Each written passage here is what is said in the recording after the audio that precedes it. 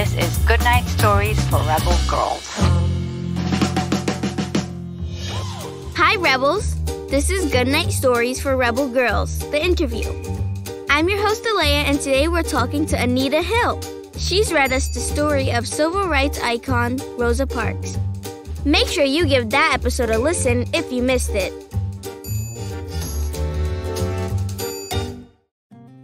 Okay, Anita, can you introduce yourself? I am Anita Hill, and I'm a teacher. I teach at Brandeis University. I teach law, and I teach government policies that I hope helps people who have been marginalized or discriminated against. What made you interested in law and becoming a lawyer? When I was a young girl, I watched the civil rights movement happening on television, on all of the newscasts.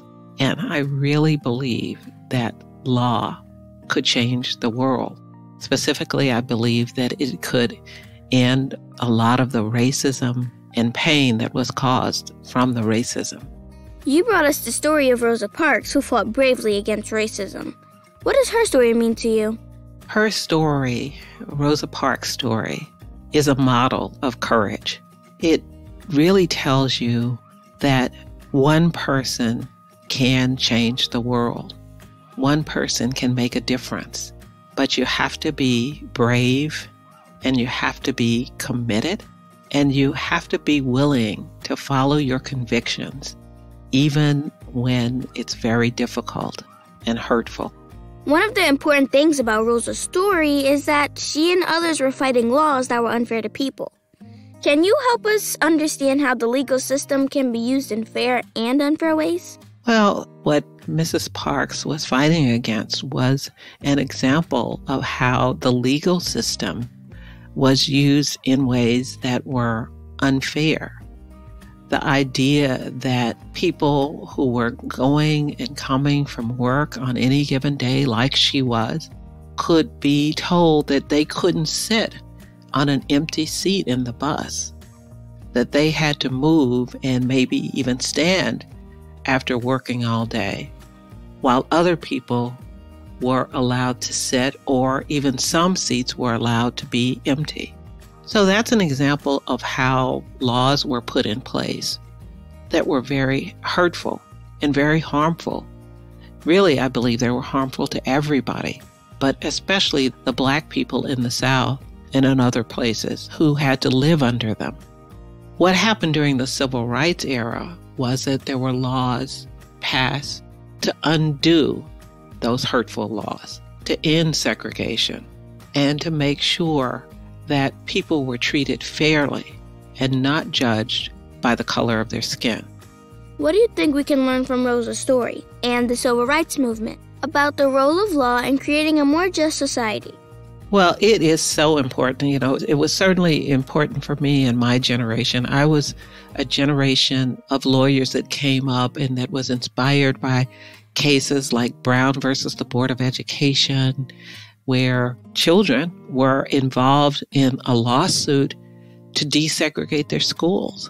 I also knew that I was going to grow up and that I should be a lawyer so that I could take the place of the lawyers who had moved on or passed on, who had brought those kinds of cases. We now are in a world where we are seeing that there are still battles to be fought.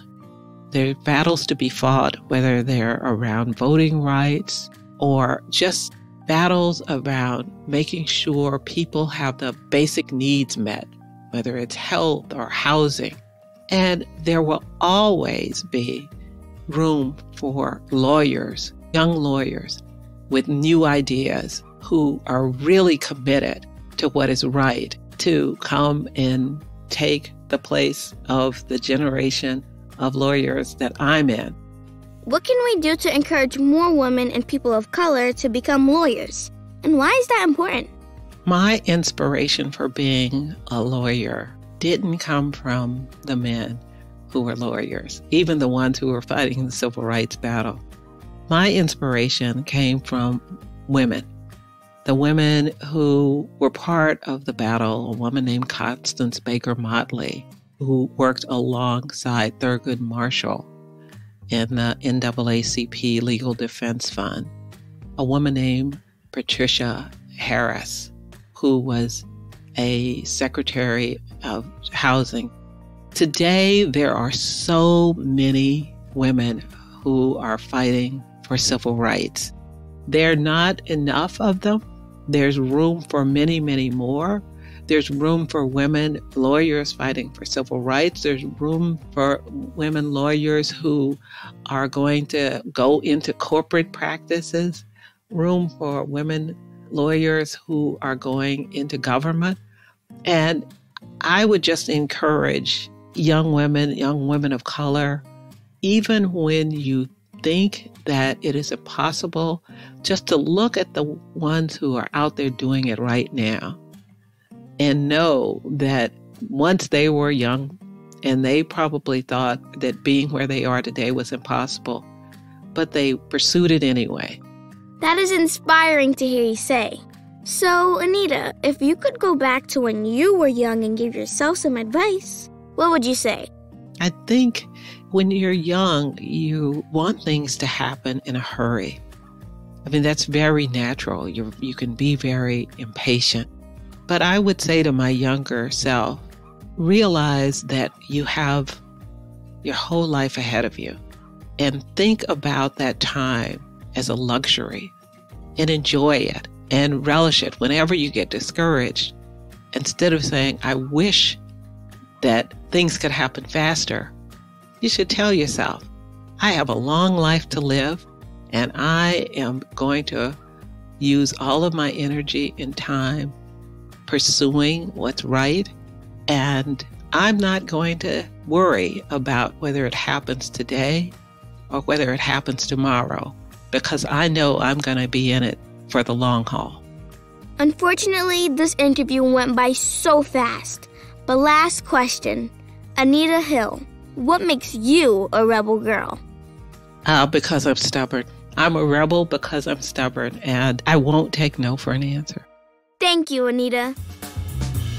And thank you for listening.